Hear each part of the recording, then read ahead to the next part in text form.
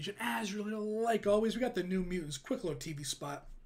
20th Century Studios, I believe. I thought there was a TV show coming out, but I think it's just it's a movie. So let's just get into it, check it out, see what it's all about. Let's hope it's good. Ready for young mutants like yourself. When the mutants first got their powers, chances are they hurt someone. I know you're scared, but you're safe now. I don't think this is a hospital.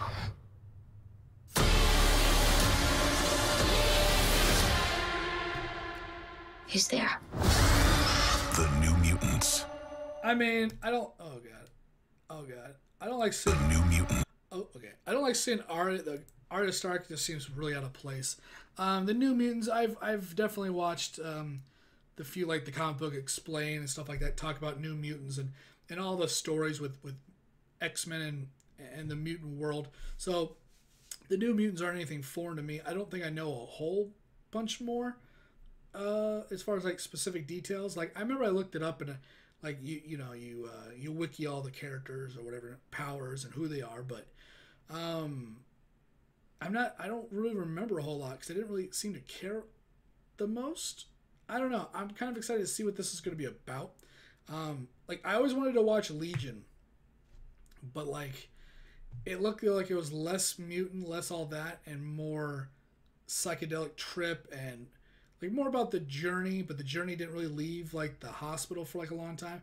So I really never checked it out. I'm sure I'll go back and see it. I didn't think it was going to last more than a season, maybe two. But I think it went on to 3 or 4. I think it might have got canceled by now. I don't know anymore. But Legion was one of my favorite characters. He was awesome. Like the dude literally has like I think like hundreds to about 1,000 or something like that. He has like different abilities depending on who's writing, because he has all the different personalities and every personality has a mutant ability. It's insane, dude. It's so like some of the stories go so freaking far beyond that. He was like manifesting all of his abilities or all of his personalities were taken over. He had all these powers and eventually got this like thing that could suppress all the personalities, but he could use whatever power he wanted if he just hit the button, which is kind of like, you want him to be kind of more badass and not like Legion badass is cool, but he's also mentally unstable. So, like he's like schizophrenic and stuff with daddy issues. But New Mutants, I'm hoping doesn't really go down. It's already in a hospital.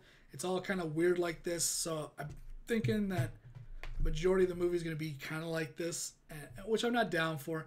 I'm never a big fan of movies that take place in one location for the most part, unless they do it right, like really good. But other than that, like I hope this is done well. I love Marvel.